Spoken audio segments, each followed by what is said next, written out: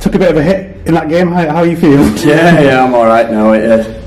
Just as I broke through, I went low and my head hit him square in quad, so just damage. Well, didn't damage out, but it just gave me a jolt down my left side, but I'm alright, it's still eased off. He's walking it off. You've got to hang it in this game. Well, commiserations for the loss, but we've been talking to Coach Simon, and we've also been talking to like Matt Garside, and you just seem like you both put up a fight, and it was a real entertaining match to watch. And how did you feel the game went from your side?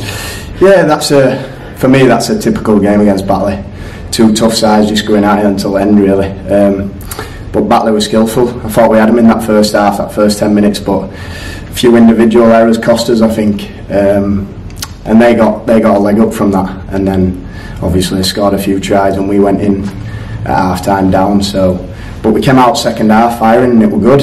And I thought we were gonna nick it there at end, but you know, it's one of them days, and that's a typical game against them. Tough team, of course. And you got man of the match for a game like this. I mean, although it's I guess it must be bittersweet because you've lost the game, but it's also a hard fought game. But you've also got that accolade for today. I mean, how do you feel about getting that accolade today? Yeah, I haven't had one for a while, to be honest, but because of the arm wrestling and low scoring game, it's a winner's game, really. And we had a few lads carrying knocks. I knew, me being quite fresh, because I haven't played as many games as some of the boys this year, so me being quite fresh, I knew I had to step up and take a few more carries. And Batley obviously kicked to me all game, so yeah, I just thought as long as I carry on and do my job, then I'm doing something for the team, so yeah.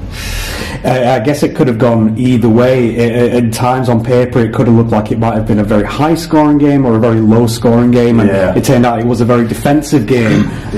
How do you think that our defensive play was in this game? Yeah, we were tough again. We haven't been known to concede too many points this year, so we were expecting this from Batley. We knew they were going to come and stick with us for as long as they could, and obviously I've just managed to pinch it and hold on and pinch the game. So yeah, it's a tough one to take. We wanted to go into playoffs with a win, but it looks like we've still finished third, I believe. So best part-time team this year. Well, Feather sort of part-time out there, but best of the rest, I suppose. And we'll go into playoffs fighting, and we'll see what we can do there.